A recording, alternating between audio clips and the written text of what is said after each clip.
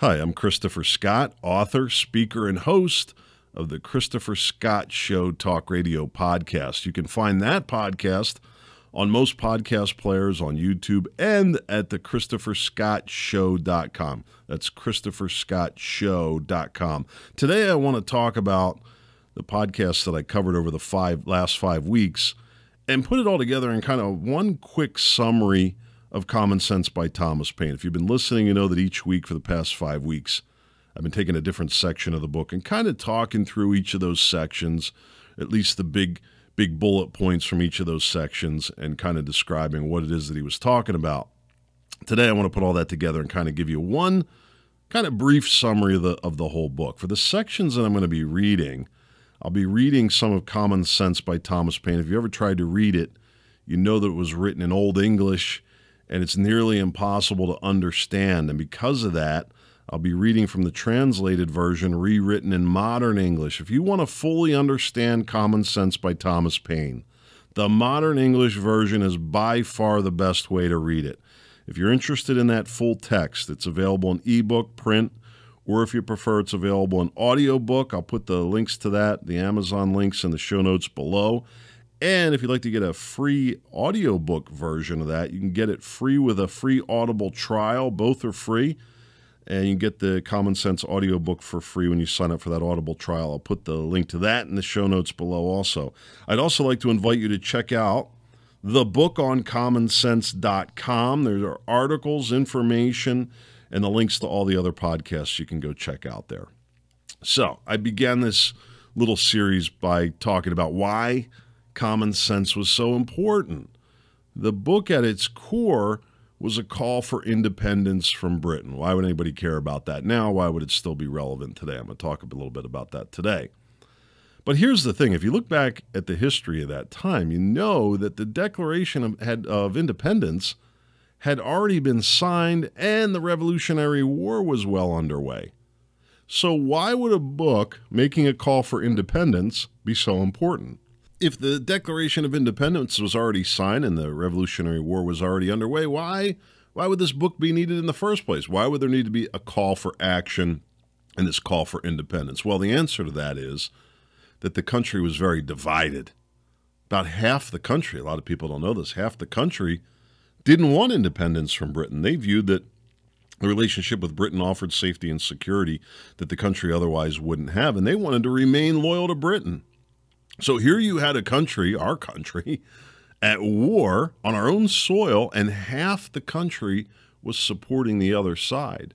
Thomas Paine was able to use logic and reason, also known as common sense, to bring unity to the country and rally people around this call for independence. The way that Thomas Paine dealt with the issue of division was in itself amazing and something that we can absolutely learn from today.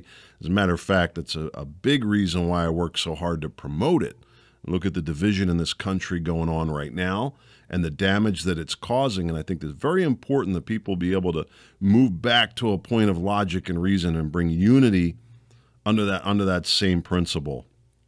So he begins the book with a letter. The introduction to the book, if you will, is written as a letter. And he says in that, and here's how he starts the book: "To my fellow Americans, not everyone will agree with the principles outlined in this book." Right? So he's acknowledging in the very first sentence that there's this division in the country.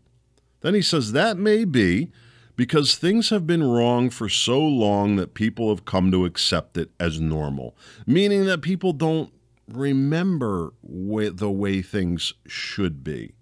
And then he says some people might be reluctant to accept these principles since it defies the normal. Eventually, however, the truth always prevails.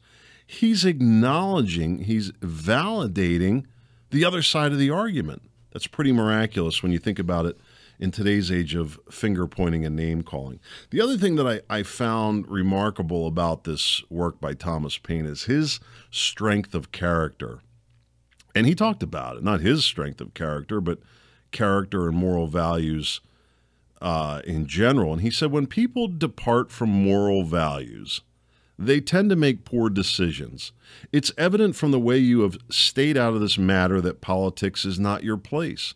Whether or not you think of it as a jumble of good and bad put unwisely together, the conclusions you've come to are unfair and unjust. This is why strength of character is important. Thomas Paine realized this, and he didn't have a publisher, by the way. As a matter of fact, he might have been the first viral self-publisher. But there he was acknowledging the importance of people using a foundation of moral values even in political decisions. He knew there was a need to provide leadership in the form of a well-reasoned argument, and he didn't sit back complaining and pointing fingers. He took action. His strongest warning was to people who don't take a stand. He said it's the moderates, because of their lack of careful consideration, who will cause more harm to America than the other two kinds of men. Fascinating when you think about that. At its core, common sense was about freedom and independence from Britain, but he also wanted peace. This was not a call to war. He specifically said it. He said, "Our desire has remained consistent to find endless and uninterrupted peace. This is why we look beyond the burdens of today." He knew he was asking people to make a sacrifice, and he reasoned this by saying, "All that I have laid out will be difficult for some people to accept. But as with all the other steps we have taken, the discomfort will eventually pass. In time it will become comfortable, and when we have our independence, the country will be glad we did what needed to be done." There's a ton about what could be said about logic and reason and common sense and critical thinking. That's all philosophical stuff. There's a whole detailed outline of this philosophy in the book on common sense. You can also find that at the bookonCommonSense.com. I'm not going to get into that here, but there is one point worth mentioning. Throughout Common Sense, Thomas Paine explained why. He explained it with every point. He did it in simple terms that people could understand, and this was very powerful. So look at what happens today. How many times do we hear politicians say, "Oh, it's very complicated"? Well, as if the general public's too stupid to understand. This isn't the case. It's just that too many arguments have moved to a level of complexity that doesn't make any sense to the average person. It's impossible to support what we don't understand. Confusion creates conflict. Remember, wise men make complicated matters simple, and fools make simple matters complicated. There's a bunch of reasons why common sense is still relevant today. It addresses the issue of a divided nation. It calls on the strength and character of the people and leaders, and it demonstrates logic and reason as a path to peaceful conflict resolution. These are timeless principles that are as important today, if not more important today than they've ever been. Probably the most insightful part of the book is the expose that he does on the origin of government, God and politics, and what a proper, healthy government should look like. This section, which is titled "Of Monarchy and Hereditary Succession," I don't think that the title to this section really does it justice. What he's really talking about is the origin of government, God and politics, and what a proper, healthy government should look like. And he begins this section by saying, "Men were originally created equal, and that quality could only be destroyed by some subsequent circumstance. That some people are rich and some people are poor is explainable, even though it follows misery and oppression. Selfish preservation is what keeps a man from being so poor he's destitute, but it's also what makes him fearful of taking the risks needed to be wealthy. In other words, everybody's born with the same natural rights, and it's personal decisions that are what determines a person's wealth." And I think he was also laying the groundwork there to say, hey, don't be afraid of taking on independence. It will be good for you in the long run. Then he says, in the early ages of the world, this is great, in the early ages of the world, according to biblical history, there were no kings. As a result, there were no wars. The pride of kings that throws humankind into confusion and chaos. Holland, which doesn't have a king, has enjoyed more peace for this last century than any of the monarchical governments in Europe. A look back on history supports this argument.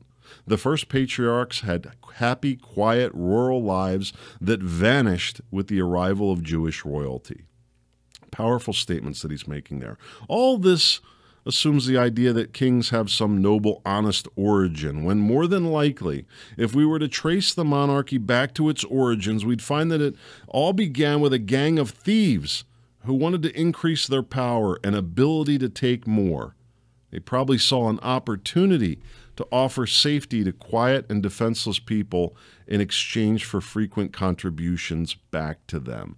In other words, that was the forming of government, gangs of thieves that set up taxes, if you will, that offered safety and protection to people that didn't necessarily need it, but they sure convinced them that they did. What does any of this have to do with today? Well, the answer lies in another question. What's the difference between an oppressive government, regardless of whatever kind it is, whether it's a king, a dictatorship, or even a democracy, if the results are the same? What makes a government oppressive? Isn't the answer a government that's involved in all areas of personal lives? Doesn't that start with a belief that somehow government is the answer to problems, whether it's safety and security or benefits or whatever the case might be, and whatever form that government takes? Then there's one of the points that this all started with. Who's responsible for a destructive government? Couldn't you make the argument that it begins when people look to government to solve problems? Isn't that the origins of an oppressive government, when people start to rely on government instead of themselves and their creator? That the downfall of government begins with the downfall of society? That's a few of the highlights from Common Sense. Thanks for listening. If you'd like to learn more about Common Sense, the book, or other articles and podcasts about common sense, visit thebookonCommonSense.com.